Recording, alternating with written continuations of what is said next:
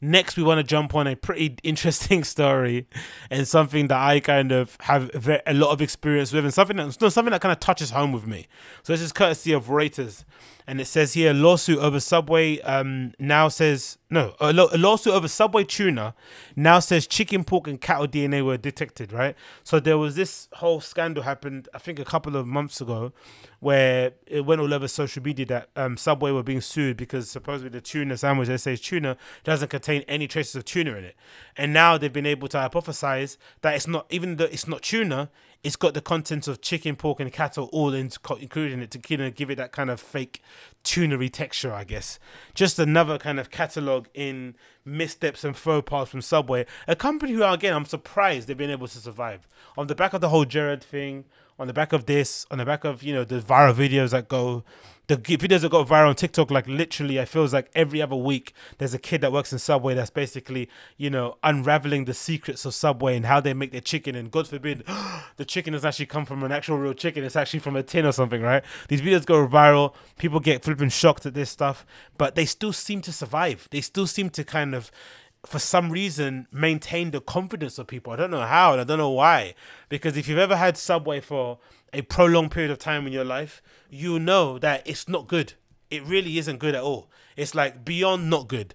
And I think the idea of Subway when it originally launched, right, this quick pick up and, this quick in and out foot long sandwiches that you could get, pick your bread, get it toasted, put cheese on it, add stuff, blah, blah, blah. It was nice. Do you know what I mean? It was a nice idea in principle. It made sense. Okay, cool. That would be cool to have.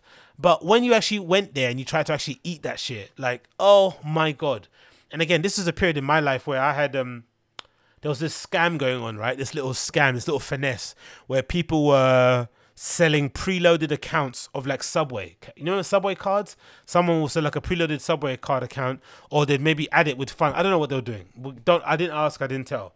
What I'm telling now, but it's long gone.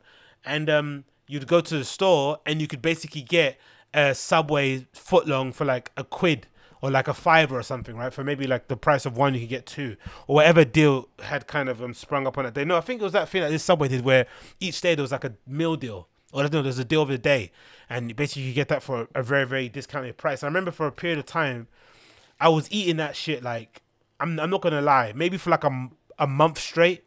I was eating Subway for like a month straight because I had those flipping accounts. And then there came a time when one day I just started shitting all over myself, out of my nostrils, out of my mouth, out of my ears, every orifice in my body, every place I've got a hole, just, stuff was leaking out of it. And I was sick for mad long, I think for like 2 weeks or something, right? I had the residue feeling of like some sort of food poisoning, over, gluttony, whatever it is, right? Overindulgence. And from then on, I've never eaten a Subway ever again. Never, ever, ever eaten one. And again, I was a Subway guy. I used to go there and eat the fucking nachos, which essentially is just tortilla chips that they put in a cardboard box covered with cheddar cheese and put into a microwave, or cover, with some salsa, microwave, and just press something. And then by the time you get the chips out, it's just like cardboard. And I'd eat those religiously. Or not religiously, that'd be my go-to side. The meatball sub I love, the Italian one, the one with the Italian, bruv. I'd had so many Subways in my life, and then one day I just, after 2 weeks of being bedridden, and using up all the toilet paper in the house, I just thought, you know what, enough's enough, and I just cut it off cold turkey. So I can't imagine nowadays. Again, this was a long time ago. This was like, I don't know, a while ago, let's say. But let's say for now, there's so many different restaurants and stores and shops and even little kind of shops and whatever, little delis, whatnot, that exist now. It's a real crime. It's a real shame if you would subject yourself to eating Subway, because it's not even that cheap compared to like going to an actual deli or going to a restaurant and getting a takeaway sandwich or something that they make there. You know what I mean? It's not that cheap compared to it. It's like what, a fiver or something, right? $6 or something for like a foot long. You could go to like a decent restaurant and pick something up for a decent sort of price, or God forbid, you can make your own at home for maybe the same amount, buying all the ingredients and having an absolute massive baguette instead of just 1 foot long. So people that are still eating Subway now, you legitimately are mentally ill. If you're still eating Subway, if that's your go-to lunch, because I remember back in the day when I used to be going to the office, because now obviously most people are working from home, but because again, imagine you're Uber Eatsing or Deliverooing or Door Dashing a fucking Subway. Like, you are a sick motherfucker. You are sick in the head. You really are. And I pray for you if that is you, that person. But most people that saw you in Subway was just because you was at work, and usually wherever you work, mostly where I've worked in kind of centrally metropolitan areas, there's usually only a certain number of restaurants or places to go and eat, right? There's like a coffee shop, maybe a couple of fast food joints, and then here a pizza place, and maybe like a Subway. So of course, after a period of time, there's only so many sandwiches that you could eat, right? So maybe like the classic ones like in the triangle shape. So maybe one day, like, you know what, I'm fed up, I want to get a Subway footlong, and you go in there, and once you eat it, you regret eating it, because number one, it doesn't taste like anything. Because I remember once seeing them putting the baguette in the actual oven, and it was like the size of my pinky. It was incredibly small, and it comes up, it's all fluffed up. Doesn't really have anything to it. It's no substance to it. They say it's toasted, but by the time you cover it in sauces and shit, it's back to being soggy again. Useless placement. But let's go anyway. Lawsuit over Subway tuna now says chicken and pork, cattle, and DNA were detected. It says the following in this article, courtesy of Reuters. It says the following: a new version of the lawsuit accusing Subway of deceiving the public about its tuna products said lab testing now shows it contains animal protein such as chicken, pork, cattle, and not the advertised 100% tuna. That's what they advertised it as, 100% tuna. Come on, man. I guess you could get around this if you're cheeky, because 100% tuna could mean 100% tuna from 100% tuna extract, so that kind of stuff, right? But it's like when they say 100% juice, 100% fresh orange juice, right? I mean, and then you look closely and it's like, from flipping whatever they call it. There's a word they use where it's not actually from the orange. And it continues. It says Karen Danaowa and Nailima Amin filed a third version of the proposed class action lawsuit a week in the federal court of San Francisco near their homes. Subway said in a statement it will seek to dismiss the reckless and improper lawsuit. The chain said its plaintiff filed 3 meritless complaints, changing their story each time. High quality, wild caught 100% tuna was regulated strictly in the United States and around the world. Since the case began in January, Subway has run TV ads and launched a website defending its tuna. It's also revamped its venue, but it's not its tuna, saying an upgrade wasn't needed. Okay. They're sticking by it, innit? Doubling down on their tuna. Sorry about that. Got a frog stuck in my throat, or hay fever. One or the other. It continues here. It says original complaint claimed that Subway sandwiches and wraps were bereft of tuna, while an amended complaint said that they were not 100% sustainably caught skipjack and yellowfin tuna. U.S. District Judge John Tiger dismissed the second version last month, saying the plaintiffs did not show they bought Subway tuna based on alleged misinterpretations.